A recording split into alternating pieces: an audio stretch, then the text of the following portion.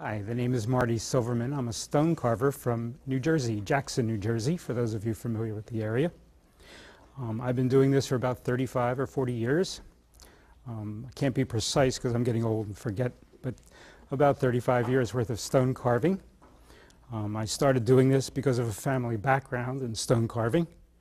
My great-grandfather or my grandfather, and my mother was an artist also. I taught public school art. And now I'm having fun. It's my time, it's my retirement. One of the shows that I do is the one that's my most favorite, because the Sugarloaf shows are one of the few that still allow actual demonstrating and creating the craft on site. What happens is the public is now not as aware of the fact that artists, that people make craft. It becomes much more valuable, becomes much more special when you purchase something from the person who made it, as opposed to a box from a store, an unnamed store. The point being is that if you come to a Sugarloaf show, you'll actually meet the people in the booth that create the craft. And that's critical because you really know what you're getting, and it makes it very special to you. Besides, you get to meet me.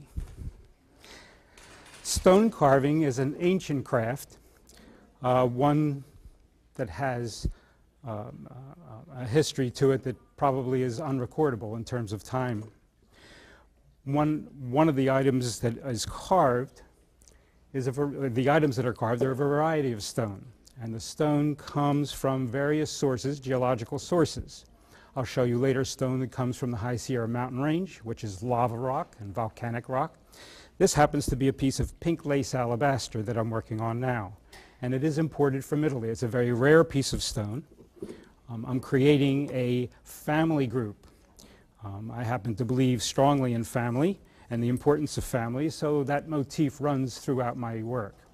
You'll see later, either in abstract form or semi-abstract form. Abstract form and abstract art is much more universal because more people can relate to it as opposed to very realistic and specified kinds of art forms. The actual craft is done by taking a block of wood, and actually the block of wood is most appropriately seen in this kind of form. It was just a square, a plain block, and then what I do is I try and envision what I want to do with the stone. Sometimes, as you'll see shortly in my abstract work, I have fun with it. And it becomes a developmental process whereby I start carving and that gives me an idea, and one thing leads to another, to another, to another, which is constantly changing throughout the process of the work. That's why we are always working on a table that moves. And in that form, it's really a fun kind of an item, a fun kind of a carving. Here I'm being much more specific, so I have to be careful in terms of my measurements and proportions to make sure that I don't run out of stone or run out of a place where I need to have something happen. And you'll see how that works in later pieces. Basically, all you do is use a variety of stones and chisels to carve. I'm not going to get very exuberant here because we don't want to, spread any dirt, and also you need protective eyewear and things like that when you do this kind of work. But basically all I'm doing is carving away what I don't want. The question always arises, if I carve something away that I don't want, or do want, what do? You're looking at the only person in the entire United States who never makes mistakes. What I do is create new opportunities.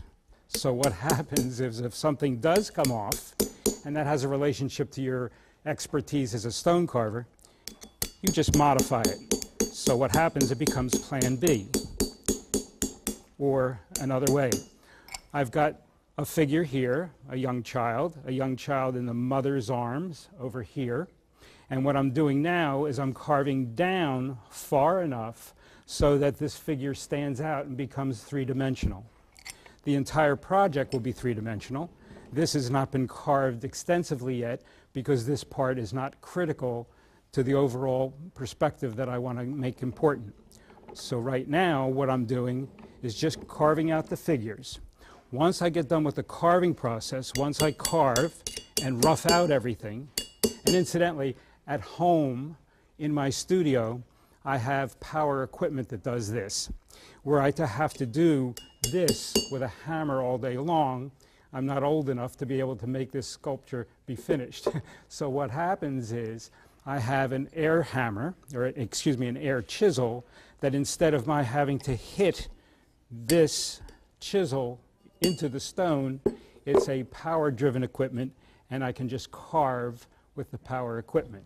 That makes it faster and more expeditious in terms of my being able to complete work. There are various chisels that accomplish various things, various points.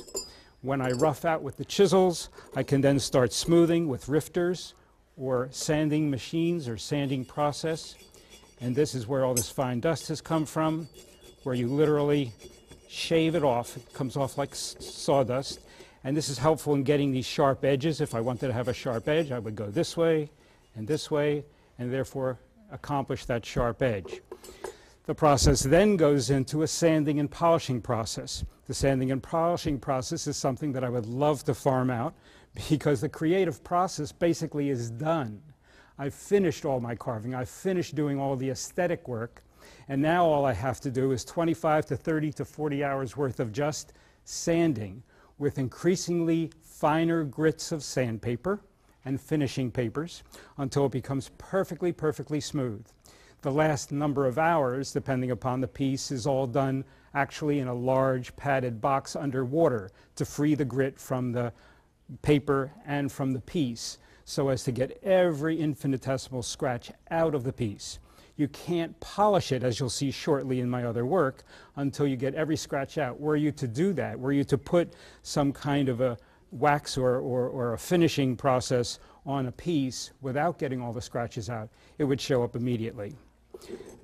One of the exciting things, however, that comes out of the sanding and finishing process does occur when you get that fine polish and the beauty of the stone comes out. Right now, you really can't see the true beauty of the stone. What I can do is approximate it by getting the stone wet, and you can see all of a sudden the grain of the stone, the grain and the beauty of the actual stone, which then is exemplified by the polishing process that I explained shortly, just a few moments ago. In addition to my carving of sculptural pieces, I also do fountains, taking the similar kind of stone and carving it into waterfalls so that you can have them in your home. I also do large outdoor commercial work also. And again, that's not brought here to the Sugarloaf show, but it's shown in photos in my booth so that people can see the kinds of things I do. All of the artists here at the show have their own specialties and their own beautiful things that they create for you in your home. And basically, some of the things that they can't bring that are just too large or too exotic are then represented in the booth so that you can see the full range of things that artists do. It's an absolute joy and a pleasure for me to be able to carve. It's a joy and a pleasure even doubled when somebody appreciates my work and makes that purchase.